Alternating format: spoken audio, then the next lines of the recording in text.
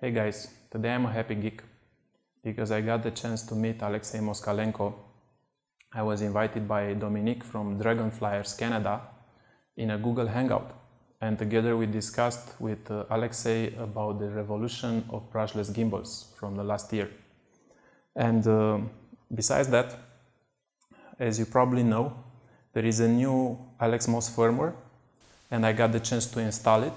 And using the tips I got from Alexei in person, I was able to configure my gimbal and made it achieve incredible performance. I'm going to walk you through the most important changes in the 2.4 firmware, and I'm going to save the one that excited me the most at last. First of all, this is my gimbal. It is now in follow me mode. I have activated to follow all my movements, and the big change in 2.4 is the fact that the follow mode has been rewritten. And one of the nice things is the fact that it now takes into account the acceleration limiter setting.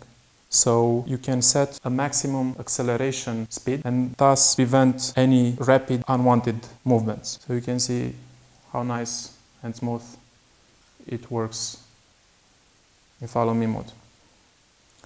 Second, for this I'm going to switch to lock mode. So lock mode means the gimbal will stop following me. It is now in lock mode. You can see that it is not following anymore. One important change here is the way the gimbal is recovering when missing some poles, when missing some steps. I'm going to force the gimbal to miss steps, and you can see how it recovers from this. This is far better than before.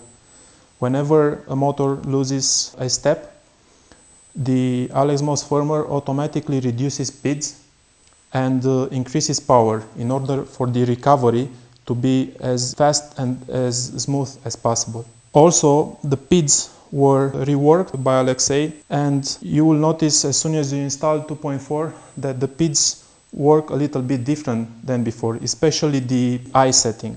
The eye is now affecting stability much more than before, and you must be careful not to set it too high. According to the manual instructions, you should try to get as big as possible eye setting without having jittering.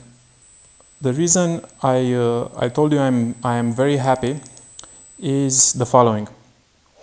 I switched it a little bit to follow mode so I can show you the gimbal from this side, and I'm going to switch back to lock mode now. I'm going to show you something that really impresses me in this new firmware. Previously, whenever the gimbal, the frame on which the gimbal is attached to, was more than 30-40 degrees, the gimbal was starting to shake. Now it doesn't anymore. You can see that I can even reverse it upside down, and it still works just as nice. If you see a little bit of shake, is because my hands are tired and I cannot hold it properly anymore. And also in reverse. So there is a new setting in the new firmware.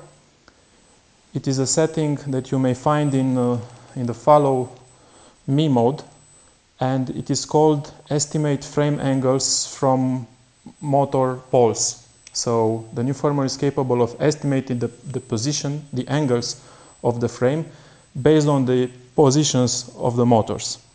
And this allows it to be stable in all frame angles. So this is in fact something that was annoying me greatly, because whenever we were flying a little bit more aggressively and our frame was in 45 degrees or even more, the gimbal would start to shake, and that was quite annoying. I'm going to cut power and show you something before we finish. Many people don't know how to balance a gimbal on the pan axis, on the third axis. Let me remove these wires. These wires are temporary, so ignore them. We have a slip ring here, and we're gonna pass everything through the slip ring. So, back to balancing of the pan. The easiest way to balance your pan is by rotating your gimbal like this and balance it as if it were the, I don't know, roll or tilt axe. In whatever position you put it, it must stay like this, just like with the other axis. So this is all you have to do in order to balance your pen, to rotate it like this and to, of course, adjust it until it's balanced. Normally you should be able to adjust it from two sides. First of all, you should be able to move the gimbal forward or backwards from this boom. Most of the gimbals have a boom here.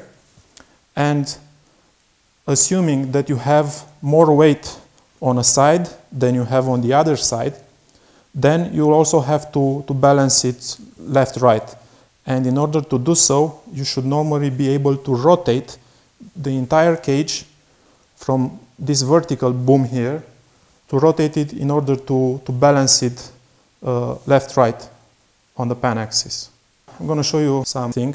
I'm going to quickly unmount the gimbal from these handles.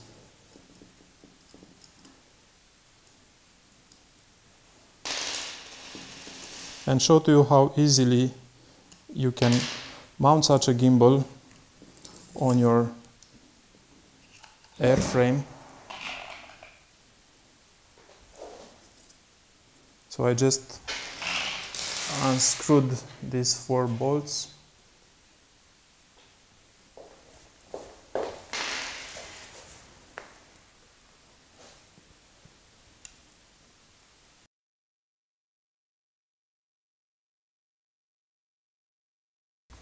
Normally you would have someone with you to help, to hold the gimbal for you, but you can see how easy it can be done. I should also hook up some cables in order to have a video signal and power to my gimbal, and by using a slip ring, this gimbal is entirely free to move in any direction on the pan axis. This is it.